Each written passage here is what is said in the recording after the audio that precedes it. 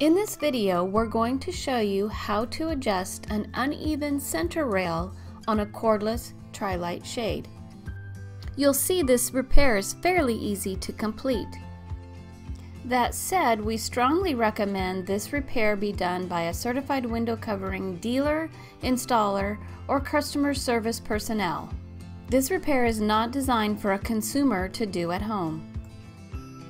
In the shade shown, notice the right side of the center rail hangs slightly lower than the left.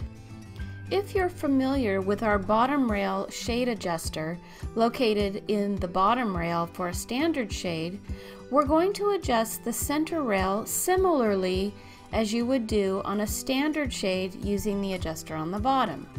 The adjuster on a TriLight shade is located at the top of the center rail. You'll also notice that the adjuster is covered with the sheer material of the TriLight shade. To access the adjuster, we're going to make a small cut in the sheer material with a pair of scissors, making sure that we do not cut any of the operating cords.